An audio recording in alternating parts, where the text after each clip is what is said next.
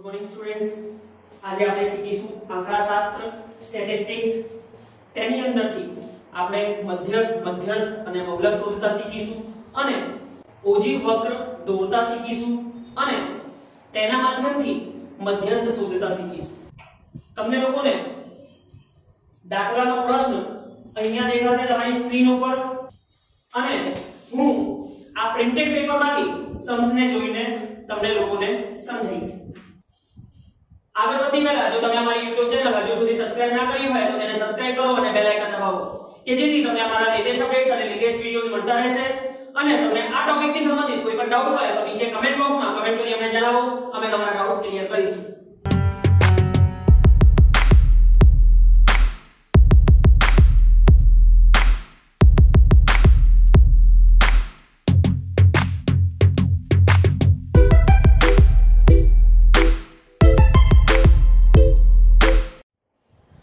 Let's start students.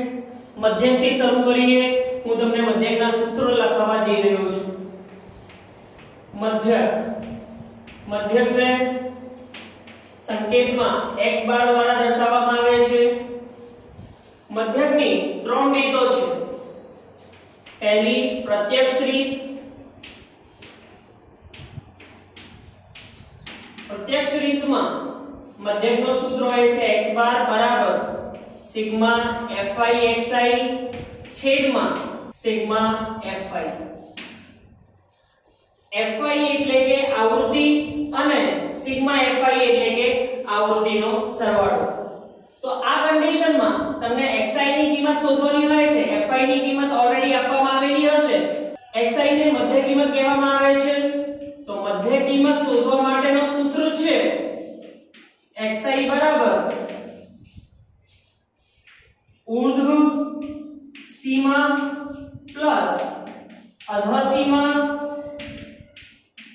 छेदમાં 2. હવે આગળ વધીએ. ધારેલા મધ્યકની રીત. ધારેલા મધ્યકની રીતમાં મધ્યક શોધવાનો સૂત્ર હોય છે x બાર બરાબર a plus sigma fi di છેદમાં સિગ્મા fi. અહીંયા di શોધવા માટે સૂત્ર હોય છે xi a, જે અહીંયા a દર્શાવવામાં આવેલો છે. a છે ધારેલ મધ્યક. નેક્સ્ટ રીત છે પદ વિચલનની રીત.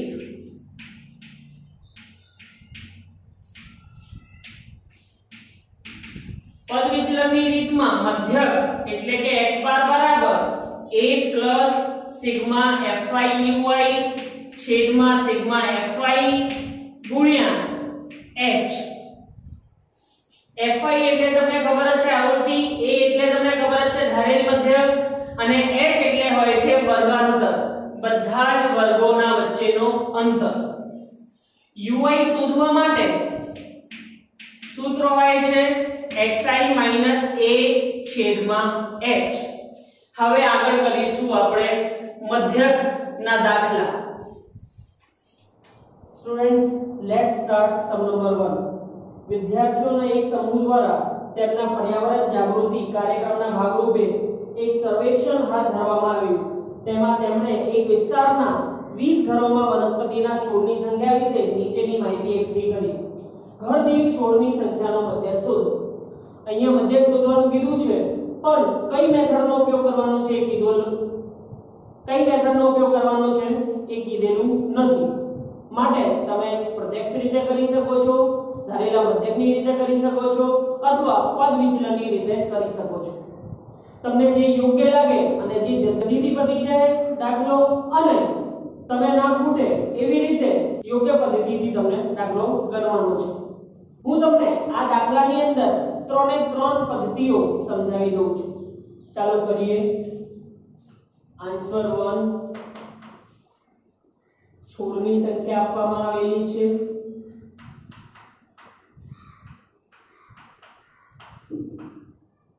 ઘરોની સંખ્યા એટલે કે આવૃત્તિ આપવામાં આવેલી છે, જેને આપણે કહીશું fi.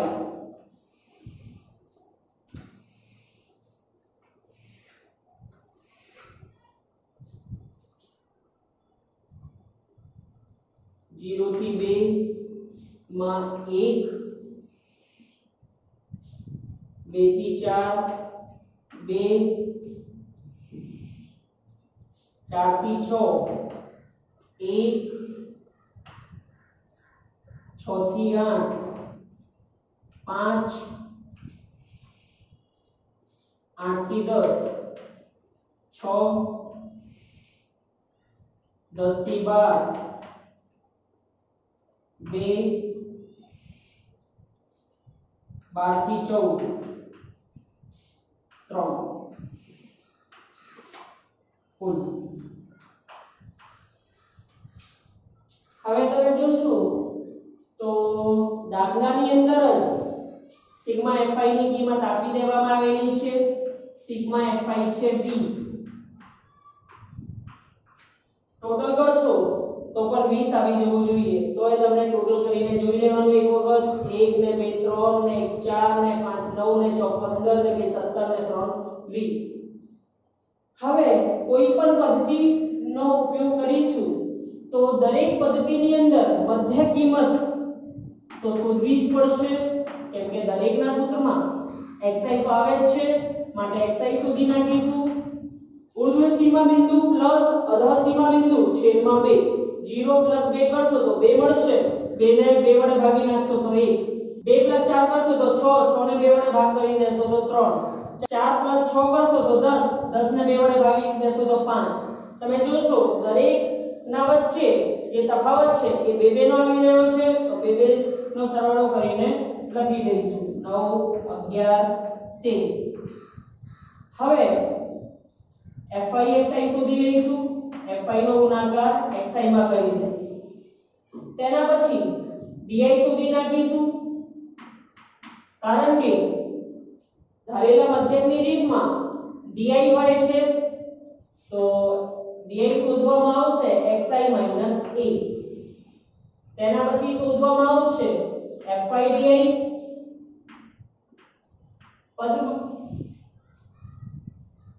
પદ વિચલનની રીતમાં ui ની જરૂર પડે છે, તો ui નું સૂત્ર હોય છે xi - a છેદમાં h.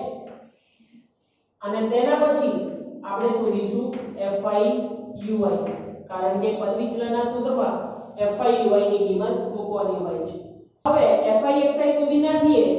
xi નો ગુણાકાર fi સાથે કરી નાખીશું. 1 ગુણ્યા 1 કરશો 1, 2 ગુણ્યા 3 કરશો 6, 5 ગુણ્યા 1 કરશો તો 5, 5 ગુણ્યા 7 કરશો તો 35, 9 ગુણ્યા 6 કરશો 54, 2 ગુણ્યા 11 કરશો 22 અને 3 ગુણ્યા 13 કરશો તો 39. તેનો સરવાળો કરી નાખીએ. f સિગ્મા fi xi બરાબર 1 ને 6 7 ને 5 12 ને 5 17 ને 4 21 ને 2 23 ને 9 32, વધી પડી 3, 3 ને 3 6 ને 5 11 ને 2 13 ને 3 16, 162 આવી જશે. હેડિંગ મારી દઉં છું હું પ્રત્યક્ષ રીત. મધ્યક એટલે કે x બાર બરાબર સિગ્મા fi xi છેદમાં સિગ્મા fi. તો સિગ્મા fi xi ની કિંમત છે 162, છેદમાં કરી દઈશું સિગ્મા fi એટલે કે 20. 162 ને 20 વડે ભાગી નાખશો તો 20 * 8 160, 2 વધશે. હવે અહીંયા પોઈન્ટ મૂકીને બે મીંડા કરી લઈશું.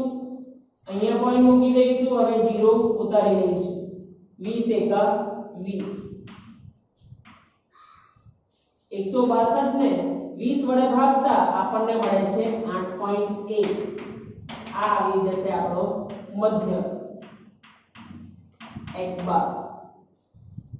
છોડની સંખ્યા જે છે એ આપણને અહીંયા મળે છે, એટલે કે 8.1 છોડ.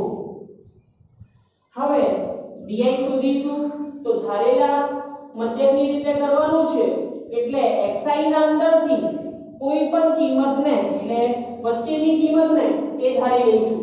તો જુઓ વચ્ચેની કિંમત કઈ આવે છે 1 2 3 4 5 6 7, એટલે કે ચોથી કિંમત જે હશે એ મધ્યની કિંમત હશે એને ધારી લઈશું a. તો a બરાબર 7. હવે xi માંથી a ની કિંમત બાદ થઈ જશે. 1 માંથી 7 બાદ કરશો તો -6 આવશે. 3 માંથી 7 બાદ કરશો તો -4 આવશે. 5 માંથી 7 બાદ કરશો તો -2 આવશે. 7 માંથી 7 બાદ કરશો એટલે 0. 9 માંથી 7 બાદ કરશો તો 2. 11 માંથી 7 બાદ કરશો તો 4. 13 માંથી 7 બાદ કરશો તો 6. હવે FI DI શોધી લઈશું. તો DI નો ગુણાકાર તમને કરી દેવાનો છે FI સાથે. તો 1 નો ગુણાકાર -6 સાથે કરશો એટલે -6. 2 નો ગુણાકાર -4 સાથે કરશો એટલે -8. 1 નો ગુણાકાર -2 સાથે કરશો એટલે -2. 5 નો ગુણાકાર 0 સાથે કરશો એટલે 0. 6 નો ગુણાકાર 2 સાથે કરશો એટલે 12. 2 નો ગુણાકાર 4 સાથે કરશો એટલે 8. 3 નો ગુણાકાર 6 સાથે કરશો એટલે 8. સિગ્મા FI DI શોધી નાખીશું. માઈનસ માઈનસ નો સરવાળો કરી દો, પ્લસ પ્લસ નો સરવાળો કરી દો અને પ્લસ માંથી માઈનસ ની કિંમતો બાદ કરી દો. તો માઈનસ માઈનસ નો સરવાળો કરશો તો -6 ને -8 -14 -2 -16 થઈ જશે. આનો સરવાળો થશે 12 ને 8 20. 20 પ્લસ 18 એટલે 38. 38 માંથી -16 બાદ કરશું તો મળશે 22. 22 લખી નાખીશું. હવે હેડિંગ મારી દઈએ આપણે ધારેલા મધ્યકની રીત. મધ્યક x બાર બરાબર a plus sigma FI DI છેદમાં સિગ્મા FI. હવે a સુધારવામાં આવેલું હતું તો a હતું 7 પ્લસ સિગ્મા FI DI ની કિંમત 22. સિગ્મા FI ની કિંમત 20. 22 ને 20 વડે ભાગશો 20 એકા 20. 2. હવે પોઈન્ટ પછી 0 લઈ લઈશું. અહીંયા પણ પોઈન્ટ લઈ લઈશું. 0 અહીંયા ઉતારી લઈશું તો 20 એકા 20. તો જ્યારે 22 ને 20 વડે ભાગશો તો કિંમત મળશે 1.1. 7 પ્લસ 1.1 કરી લેશો તો મળશે 8.1. તમે લોકો જોશો પ્રત્યક્ષ રીતે પણ 8.1 જવાબ હતો અને ધારેલા મધ્યકની રીતે પણ 8.1 જ જવાબ છે. હવે કરીશું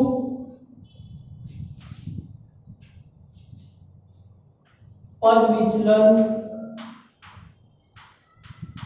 ની રીત. પદ વિચલનમાં મધ્યકનું સૂત્ર હોય છે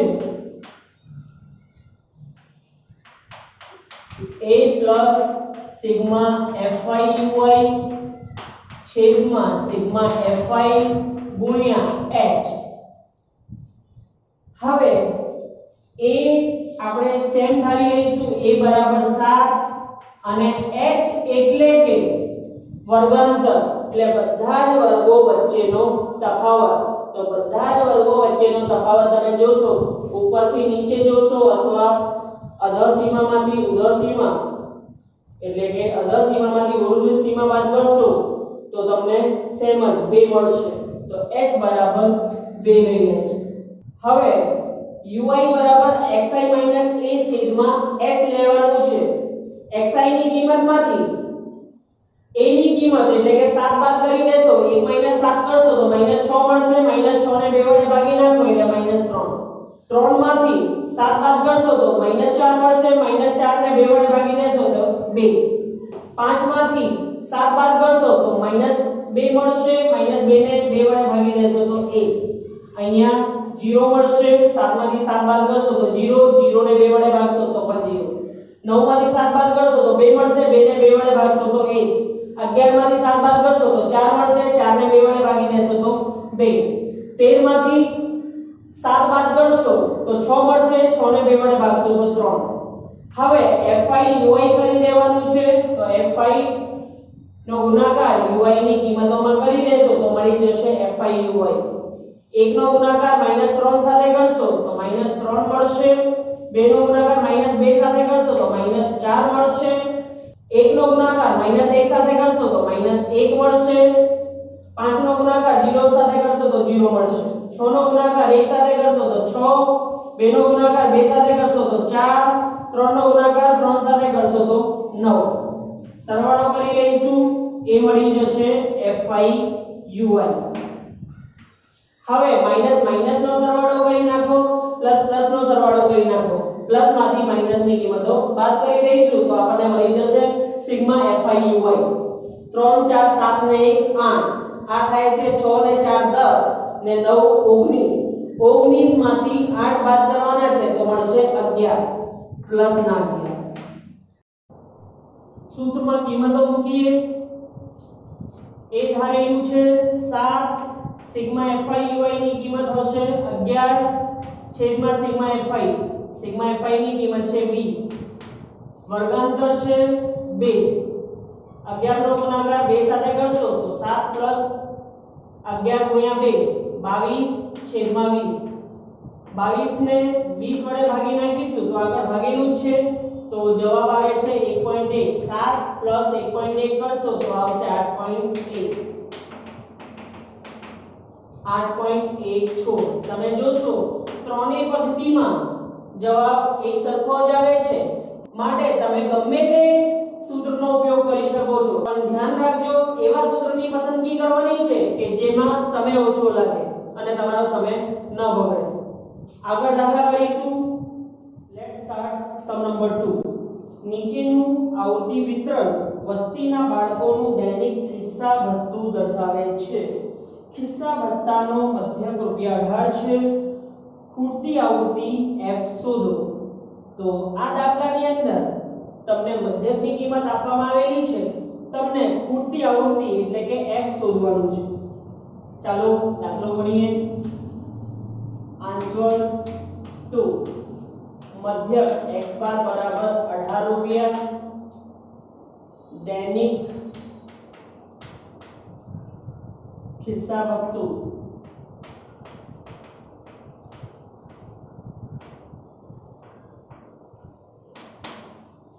રૂપિયામાં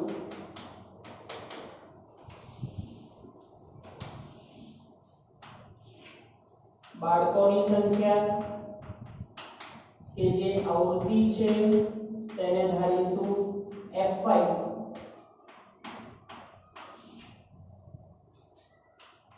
11 થી 13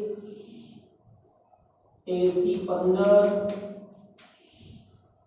15 થી 17 17 થી 19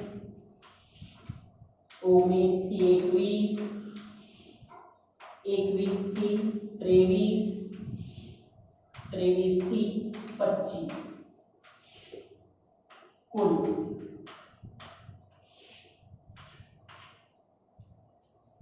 બાળકોની સંખ્યા 7 6 9 13 F 5 4 હવે સૌથી પહેલા ટોટલ કરી લઈશું એટલે કે સિગ્મા fi ની કિંમત શોધી નાખીશું બરાબર 7 ને 6 13 ને 9 22 22 ને 13 35 ને 5 40 ને 4 44 44 પ્લસ f આવશે સિગ્મા fi ની કિંમત મધ્યકની કોઈ પણ પદ્ધતિનો તમે ઉપયોગ કરી શકો છો આપણે પદ વિચલનની રીતનો ઉપયોગ કરીએ કારણ કે વર્ગાંતર જે h છે એ દરેકમાં સરખું છે તો ui શોધવું પડશે પદ વિચલનની રીતમાં તો સૌથી પહેલા આપણને મધ્ય કિંમતની જરૂર પડશે xi શોધી નાખીશું ઉર્ધ્વ સીમા અને અધર સીમાનો સરવાળો કરી 2 વડે ભાગી નાખવાનું છે તો 11 ને 13 24 24 ને 2 વડે ભાગી નાખશો એટલે 12 13 ને 15 28 28 ને 2 વડે ભાગી નાખશો એટલે 14 15 ને 17 32 32 ને 2 વડે ભાગી નાખશો એટલે 16 દરેકમાં 2 2 નો તફાવત જોવા મળે છે એટલે 2 2 નો સરવાળો કરતા જઈશું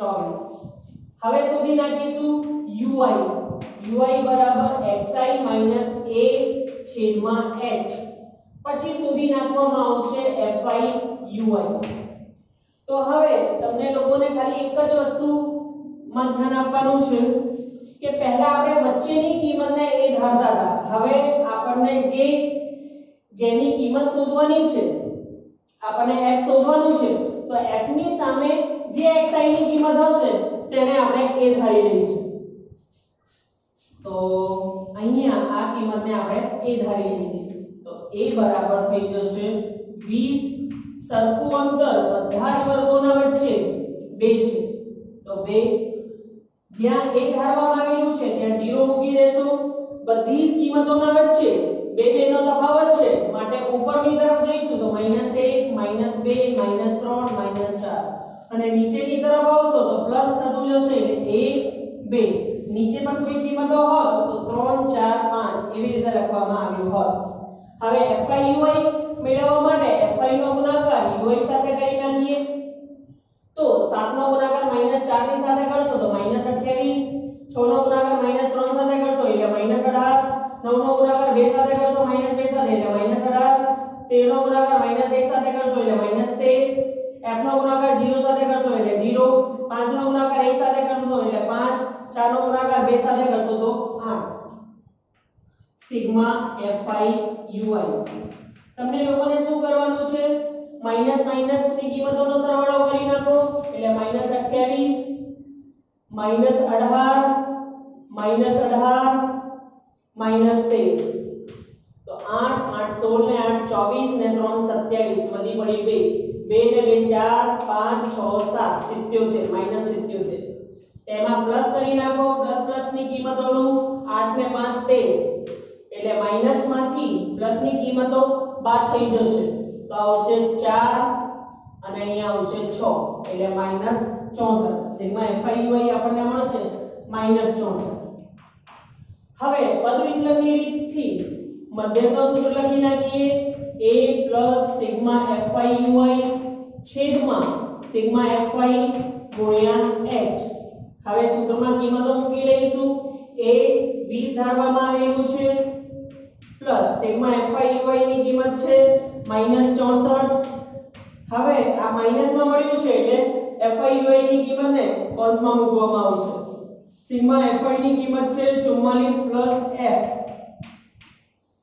જે સરખો તફાવત છે તે છે 2 h બરાબર 2 લેવામાં આવેલું છે x બાર ની કિંમત આપવામાં આવેલી છે 18 હવે આ પ્લસ નો 20 બરાબરની આ બાજુ આવશે તો માઈનસ થઈ જશે 18 - 20 બરાબર 64 ગુણ્યા 2 કરશો તો 2 ચોક 8 2 છંગ 12 -128 44 f 18 માંથી 20 બાદ કરો તો -2 બરાબર -128 છેદમાં 44 f હવે -2 ના નીચે કઈ નથી તો 1 હશે 44 f ને આ બાજુ લઈ આવો અને -2 ને પેલી બાજુ લઈ જાઓ તો આ થશે 44 f બરાબર -128 છેદમાં -2 માઈનસ થી માઈનસ ઉડી જશે 128 ને 2 વડે ભાગી નાખો તો 2 કા 2 2 છંગ 12 2 ચોક 8 64 મળશે f બરાબર 44 f બરાબર 64 44 બરાબરની પેલી બાજુ જશે તો થઈ જશે માઈનસમાં 64 - 44 કરશો તો f ની કિંમત આવી જશે 20 આવી રીતે આપણને મળે છે ખૂટતી આવૃત્તિ 20 તમે લખી શકો છો માટે ખૂટતી આવૃત્તિ f બરાબર 20 આ આપણો જવાબ હવે કરીશું આપણે next sum let's start students next method ની તરફ આગળ વધીએ બહુલક શોધતા શીખીશું તો બહુલક માટે સૂત્ર લખી લઈએ પહેલા બહુલકનો સૂત્ર હોય છે બરાબર L f1 f0 છેદમાં 2f1 f0 f2 ગુણ્યા h જેમાં L હોય છે બહુલકના વર્ગની અધોસીમા f1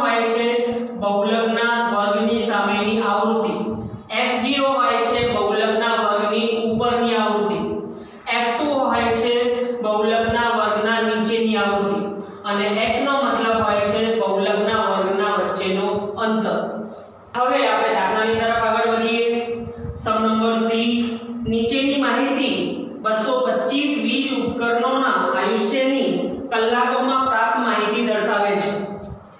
તો ઉપકરણોના આયુષ્યનો બહુલક આપણને નક્કી કરવાનો છે. લખીએ આન્સર 3. આયુષ્ય આપવામાં આવેલ છે કલાકોમાં.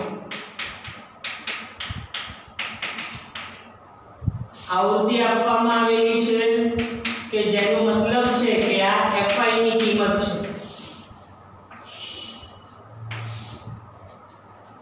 0 થી 20 થી 40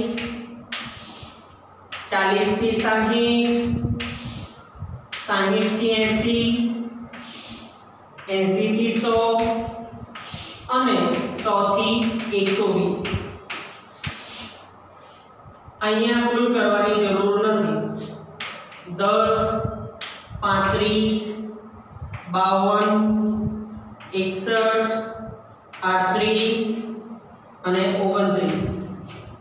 તો બહુલકીય વર્ગ એ વર્ગ હશે કે જેમાં સૌથી મોટી કિંમત, આવૃત્તિમાં જે સૌથી મોટી કિંમત હશે તેની સામે જે વર્ગ આપવામાં આવેલ હશે તે બહુલકીય વર્ગ હશે. તો અહીંયા તમે જોશો 61 કિંમત આવૃત્તિમાં સૌથી મોટી આવૃત્તિ છે એટલે બહુલકીય વર્ગ હશે 60 થી 80. તો લખી નાખીશું બહુલકીય વર્ગ.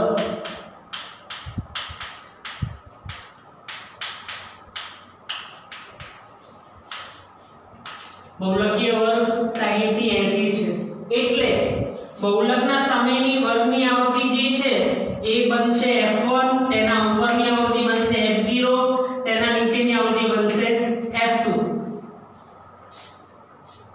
સૂત્ર લખીશું બહુલક બરાબર l plus f1 minus f0 છેદમાં 2f1 minus f0 minus f2 ગુણ્યા h. કિંમત લખી નાખીએ. l છે અધસીમા છે એ 60 છે. પછી કરીશું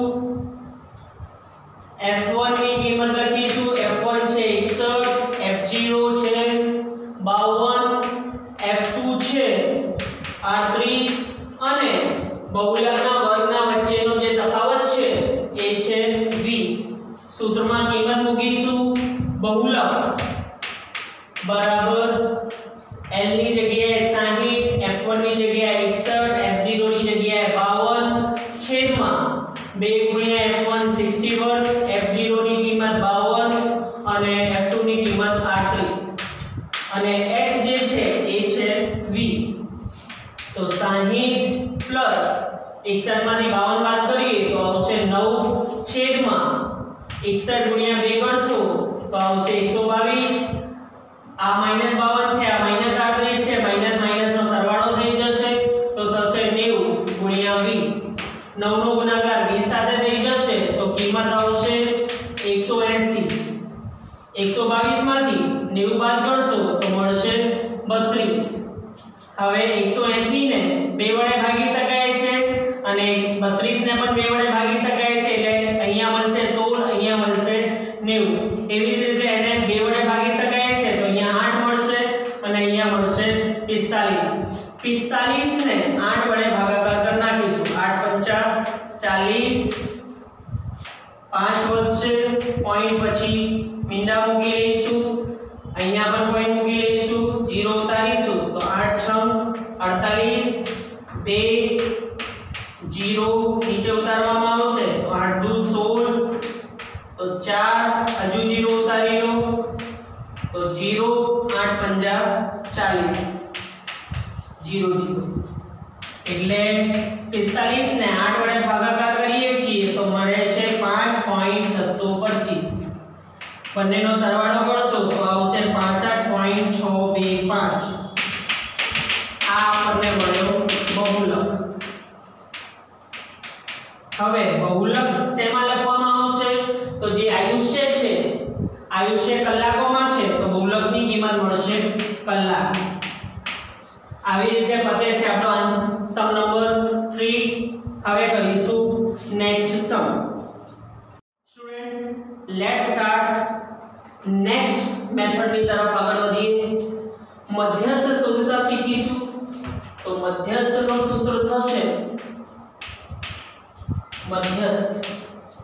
મધ્યસ્થનું સૂત્ર થશે તો સૌથી પહેલા અહીંયા શોધીશું n/2 નું અવલોકન.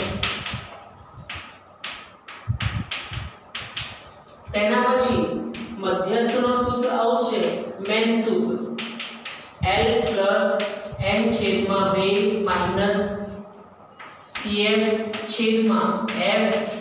* H, જેનો મતલબ થાય છે L એટલે કે જે મધ્યસ્થના વર્ગની અધસીમા છે એ L હશે, n/2 આપણે અહીંયા શોધેલું હશે, CF એટલે કે જે મધ્યસ્થનો વર્ગ છે તેના ઉપરની સંચય આવૃત્તિ, અને F એટલે કે જે મધ્યસ્થનો વર્ગ છે તેના સામેની આવૃત્તિ, અને H તો તમને ખબર જ છે મધ્યસ્થના વર્ગનો તફાવત કે અંતર.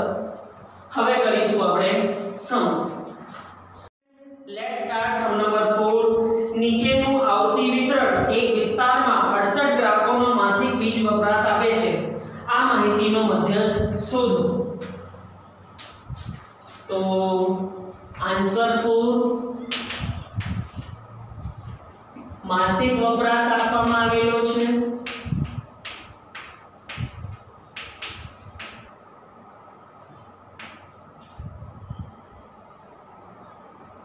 એકમમાં ગ્રાહકોની સંખ્યા કે જેનો મતલબ થાય છે FY,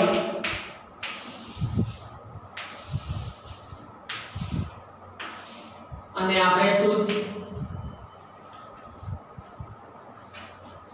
આપણે શોધીશું સંચય આવૃત્તિ. મધ્યસ્થમાં આપણને સંચય આવૃત્તિની જરૂર પડશે 65 થી 85 થી 105, 105 થી 125, 125 થી 145, 145 થી 165, 165 થી 185, 185 થી 205. કુલ 4, 5, 13, 20, 14, 8, 4. અહીંયા 68 ગ્રાહકો આપેલા છે કે જેનો મતલબ છે સિગ્મા FI બરાબર 68 છે. તમને ખાતરી કરી લેવાની છે કે 68 થાય છે કે નહીં. તો 4 ને 5 9 ને 3 12 ને 4 16 ને 8 24 ને 4 28, વધી પડી 2 2 ને 1 3 ને 2 5 ને 1 6 એટલે થાય છે. વિદ્યાર્થી મિત્રો યાદ રાખજો કે સિગ્મા FI એટલે કે થાય છે n, એટલે કે n જ સિગ્મા FI છે અને સિગ્મા FI જ n છે.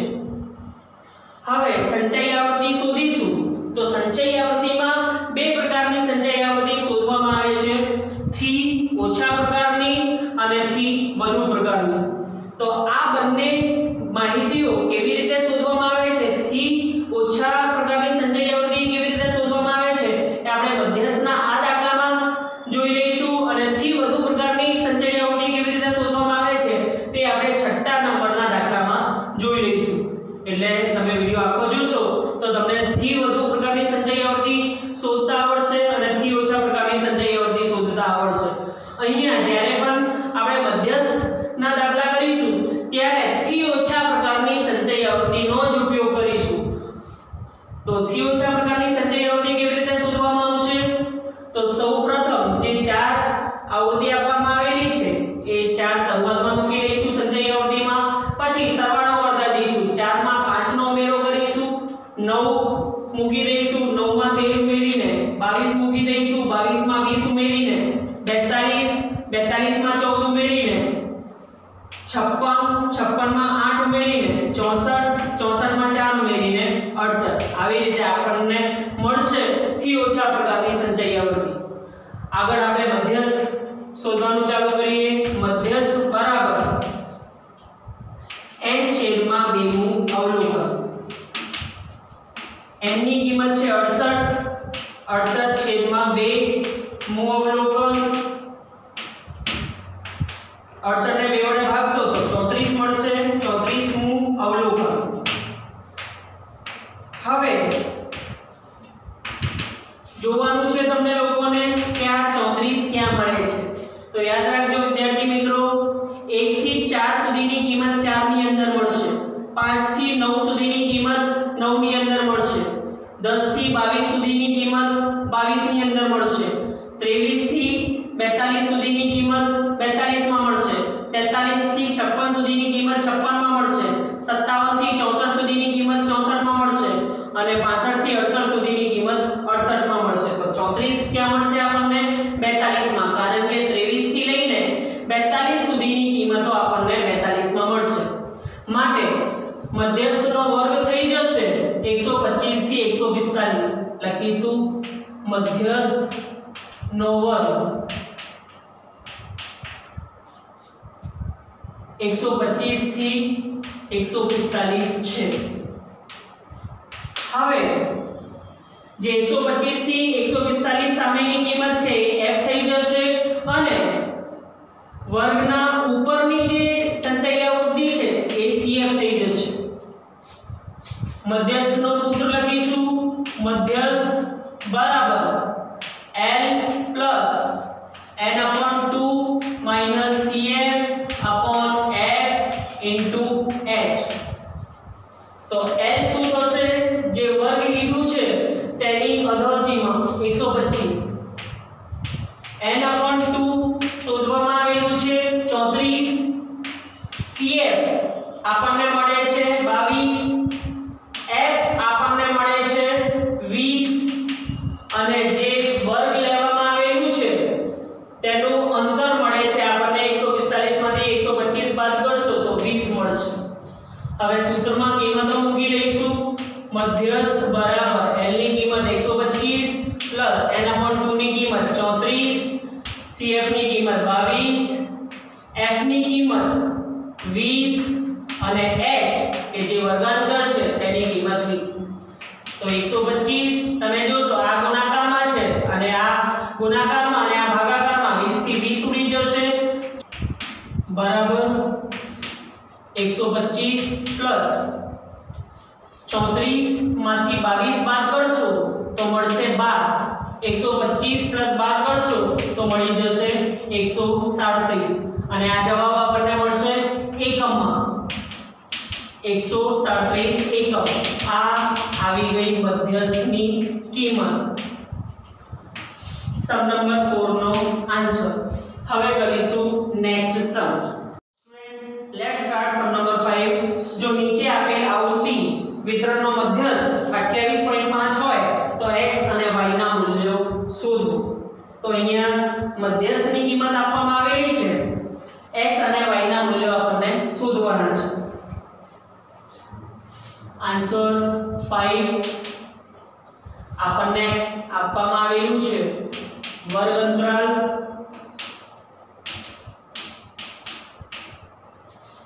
આવૃત્તિ એટલે કે fy આપણને શોધવી પડશે સંચયી આવૃત્તિ.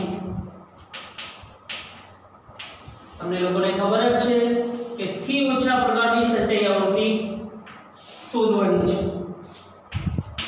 0 થી 10, 10 થી 20, 20 થી 30, 30 થી 40, 40 થી 50, 50 થી 60, 60 સુધી એટલે કુલ 5 x 20 15 y અને 5. આવી રીતે આનું ટોટલ સિગ્મા fy નું ટોટલ આપવામાં આવેલું છે.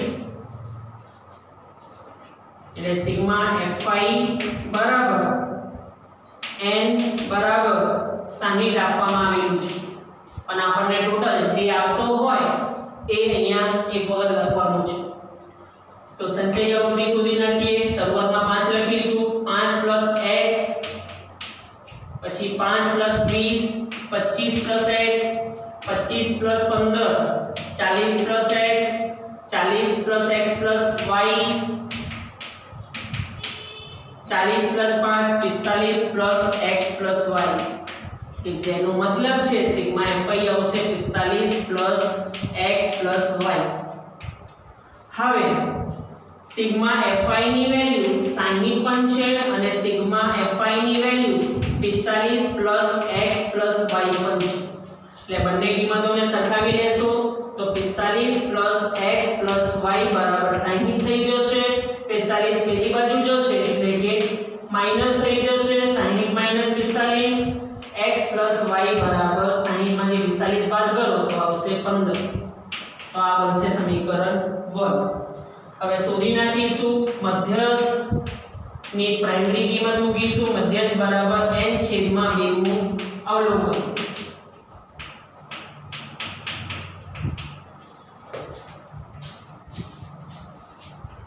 મધ્યસ્થ બરાબર n 60 આપવામાં આવેલું છે આપણને 60/2 નું અવલોકન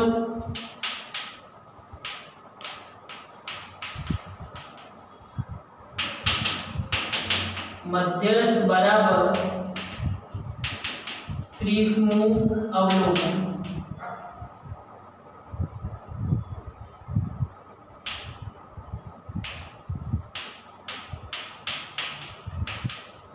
હવે તમે 30મું અવલોકન સંચય આવૃત્તિમાં ના જોઈ શકો કારણ કે અહીંયા x અને y ની કિંમતો પણ આપવામાં આવેલી છે આપણને ખબર નથી કે x ની કિંમત કઈ છે અને y ની કિંમત કઈ છે માટે આપણને અહીંયા મધ્યસ્થની કિંમત ઓલરેડી આપવામાં આવેલી છે મધ્યસ્થ બરાબર 28.5 આ 28.5 વર્ગ અંતરાલમાં ક્યાં આવે છે એ તેનો મધ્યસ્થનો વર્ગ ગણવામાં આવશે તો 28.5 20 થી 30 વચ્ચે આવે છે એટલે મધ્યસ્થનો વર્ગ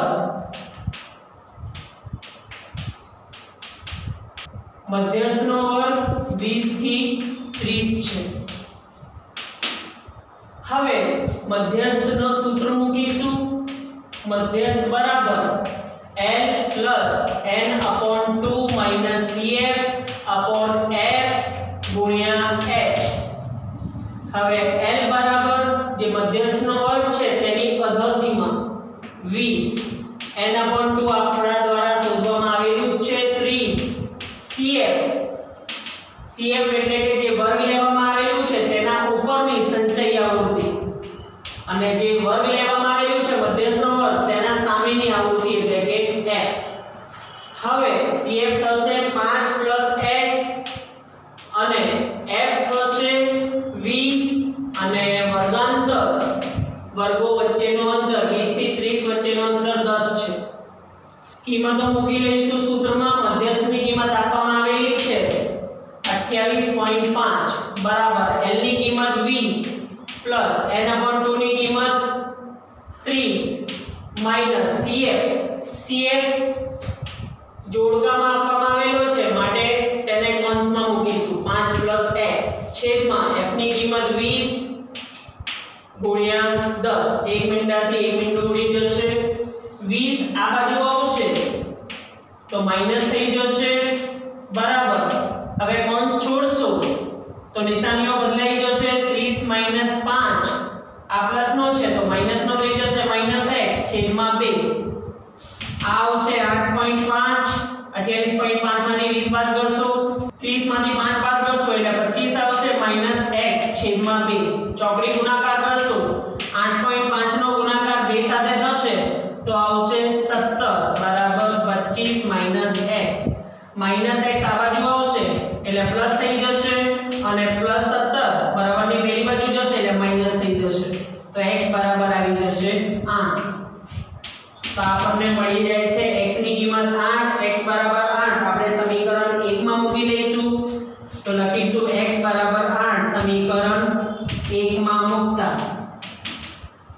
તો x ની જગ્યાએ મૂકી લેવામાં આવશે 8 પ્લસ y ની જગ્યાએ y અને 15 8 બરાબરની પેલી બાજુ જશે એટલે માઈનસ થઈ જશે તો 15 માઈનસ 8 આવી રીતે આપણને જવાબ મળી જશે 15 માંથી 8 7 જે કિંમતો આપણને શોધવાની હતી તે મળી જાય છે x બરાબર 8 મળી જાય છે અને y બરાબર 7 મળી જાય છે આ x બરાબર 8 અને y બરાબર 7 આપણા સમ નંબર 5 નો આન્સર હવે કરીશું next students let's start sum number 6 and last સમ નીચેનું આવૃત્તિ વિતરણ એક કારખાનાના 50 કર્મીઓનું દૈનિક વેતન દર્શાવે છે હવે આ દાખલાની અંદર આપણને થી ઓછા પ્રકારના સંચય આવૃત્તિ વિતરણમાં ફેરવવાનું છે અને તેનો ઓજીવ દોરવાનું છે તો આ દાખલાની અંદર તમને થી ઓછા પ્રકારની સંચય આવૃત્તિ પરથી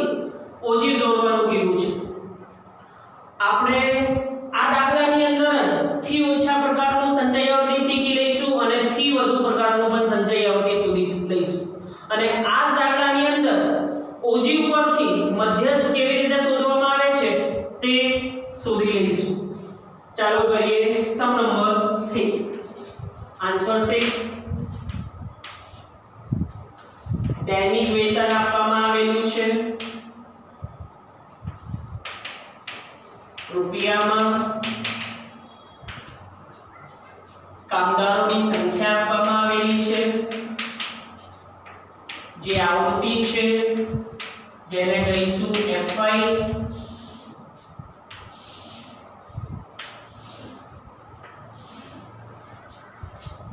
100 થી 120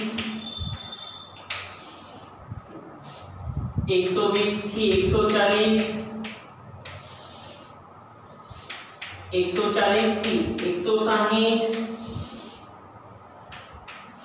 160 થી 180 180 થી 200 કુલ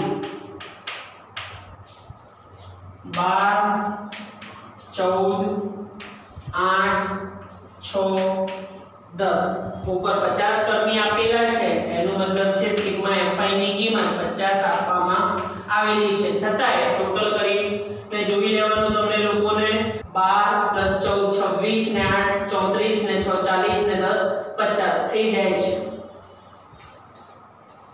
હવે થી ઓછા પ્રકાર કે થી ઓછું સંચય આવૃત્તિ લઈશું અહીંયા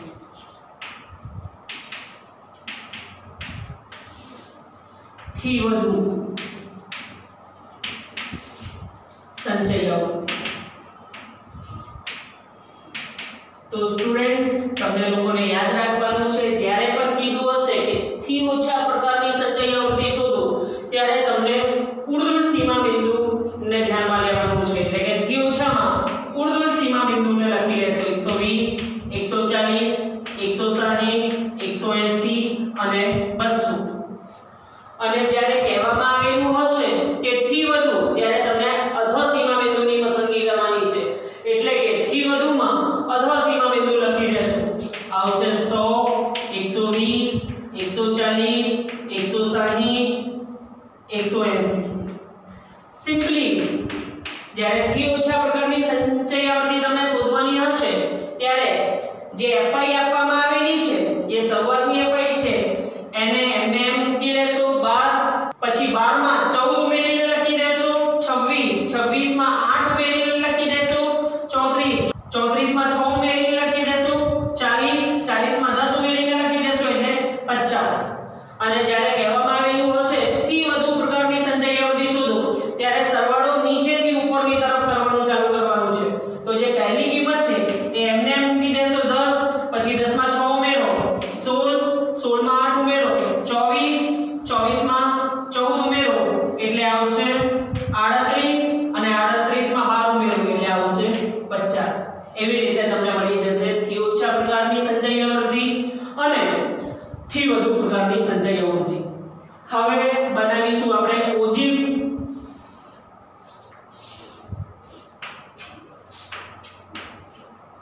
ઓજીવની અંદર આ હશે y અક્ષ અને આ હશે x અક્ષ. આની ઉપર તમને લખવાનું છે થી ઓછું અથવા થી વધુ અને y અક્ષ પર લખવાનું છે તમને સંચય આવૃત્તિ.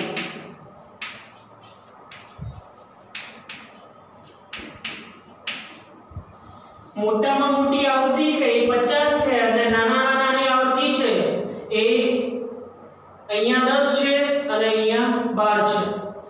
હવે તમે જે માપ તમને ગમતું હોય એ માપ લઈ લો. હું માપ 5 નું લઉં છું.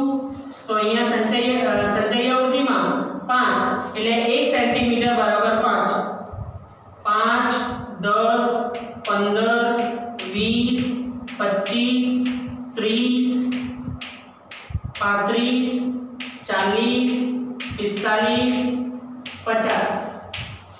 જો તમારા ગ્રાફ પેપરમાં 1 સેન્ટીમીટર બરાબર 5 ખાના હશે તો તેનો મતલબ છે કે એક બોક્સ બરાબર 1 આવૃત્તિ. અને જો તમારા ગ્રાફમાં 1 સેન્ટીમીટરમાં 10 ખાના હશે તો તેનો મતલબ છે 2 ખાના બરાબર 1 આવૃત્તિ. એવી જ રીતે થી ઓછા થી વધુમાં જે વર્ગ ચાલુ થાય છે 100 થી ચાલુ થાય છે તો માટે આપણે 100 થી ચાલુ કરીએ. 100 120 140 160 180 અને 200. હવે તમે જે કિંમત છે એ ડાયરેક્ટલી લીધેલી છે માટે એટલે 0 થી 100 વચ્ચેનો જે તફાવત છે 100 છે અને બાકી બધી જગ્યાએ સરખું છે તો તમને અહીંયા બનાવી લેવાની છે ખાંચ કે જે સૂચવે છે કે જે પહેલું અંતર છે એ વધારે લેવામાં આવેલું છે અને બાકીના બધા જ અંતર સરખા છે. હવે મેં જે અહીંયા તફાવત લીધો છે એ 20 નો તફાવત છે. હવે તમારી પાસે જો ગ્રાફ 5 ખાનાનું હશે તો તેનો મતલબ છે કે એક બોક્સ બરાબર 4 એકમ અને જો તમારી પાસે 10 ખાનાનું ગ્રાફ છે તો એક ખાનું બરાબર 2 એકમ થશે. તો અહીંયા સ્કેલ માપ લખી દેશો અથવા પ્રમાણ માપ લખી દેશો. x અક્ષ પર 1 સેમી બરાબર 20 એકમ અને y અક્ષ પર 1 સેમી બરાબર 5 એકમ. હવે થી ઓછા પ્રકારનું સંચય આવૃત્તિ વક્ર દોરીએ એટલે ઓજીવ દોરીએ તો 120 ની સામે 12 છે તો 120 ની સામે 12 ના ઉપર બિંદુ કરવાનું છે. 140 ની સામે 26 છે તો 26 25 ના ઉપર આવશે. કે યાદ રાખજો કે મેં જેવી રીતે કીધું છે કે તમારી પાસે જે ગ્રાફ છે એના મુજબ તમને આ પોઈન્ટ બનાવવાના છે કે જો તમારી પાસે 5 બોક્સનું ગ્રાફ છે તો એક ખાનું બરાબર 1 એકમ થશે અને એવી જ રીતે 10 ખાના વાળું છે તો 2 ખાના બરાબર 1 આવૃત્તિ થશે. તો અહીંયા 26 થશે જેની પાસે 5 બોક્સ છે તો એક બોક્સના ઉપર બિંદુ કરી લેશો અને જેની પાસે 10 ખાના વાળું હશે તો એ 2 ખાના પછી બિંદુ થશે. હવે 160 માં 34 છે તો 160 ની ઉપર 34 માં કરી નાખો.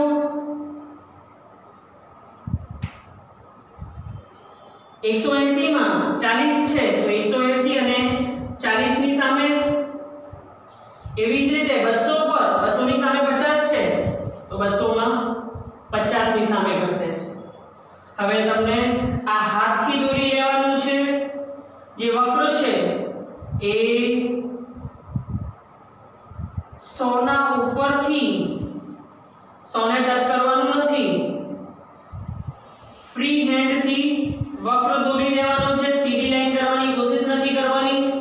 તો આ જે વક્ર હશે તે હશે થી ઓછા કે થી ઓછું.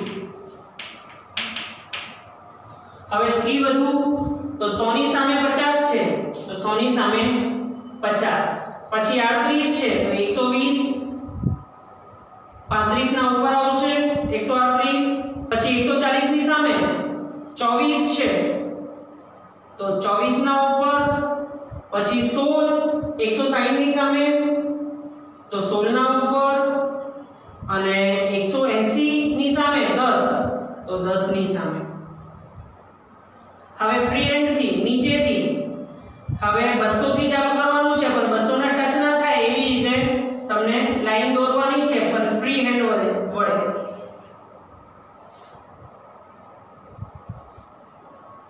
હવે જ્યાં પણ આ ટચ કરતો હોય ત્યાંથી સ્કેલ વડે નીચે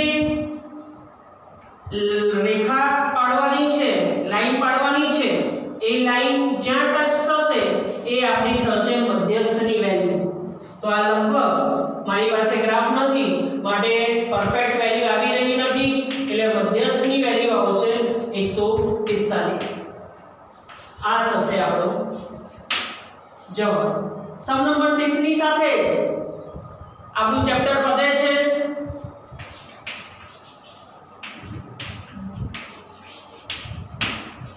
થેન્ક યુ.